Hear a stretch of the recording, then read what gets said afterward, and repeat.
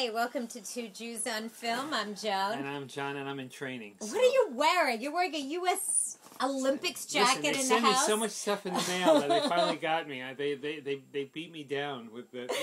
and you try to rip it up and you can't. What, did you give them a donation? Yeah, so they sent me this. Okay, this has nothing to do with the movie we're reviewing. We are reviewing Chronicle. Oh my God, I have to say, this is such a good film. This is so original. Wait, it's a sci-fi thriller. Well, I want to just get this out. It's about what happens to these three teenage boys when they develop the powers of telekinesis. And this is nothing like you think it's going to be. Well, what I liked about the movie is that when somebody has superpowers, they're always good against evil. For these kids, it became part of a growing up and them defining who they are. Exactly, as a person. As a person, and they use their skills to defend their own being.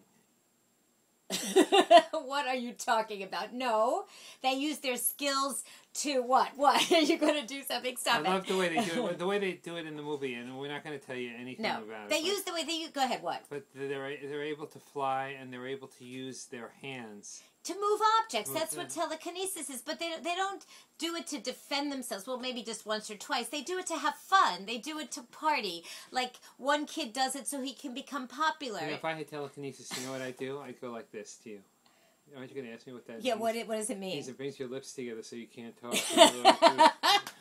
No, wait a second. The only thing wrong with this film is the title. The title is so stupid because, they're doing it as, what is the word? Like found footage, they're shooting it. So there's a certain words like they did with the Blair Witch Project, Paranormal Activity, where they're like one of the guys are constantly filming. So I guess that's why they called it Chronicle, right? Yes, but the thing. Stupid title. The thing is that the movie for me is one of these films that when everything's established and everybody's got their powers, the resolution was not as. To me, it wasn't as exciting as the initial discovery of their powers and what they did with it. How can you say that? We're not going to tell you the ending. The ending was so beautiful. It like went full circle. This, I got to say, you must go see this film. This is such a good film. It's like it's a great film for teenagers. Yeah, and they twisted the genre. I like that. Twisted the genre. The Chubby Checker twisted the genre? No, they twisted the... It's a twist on the genre. And please, guys, do not miss this film. It is so good. Well, you should check it out. It is. I have to say that it does take an interesting take when you give teenagers superpowers. And when you don't use it to fight evil. When you use it, you just incorporate it in your everyday life. That's what made it so good.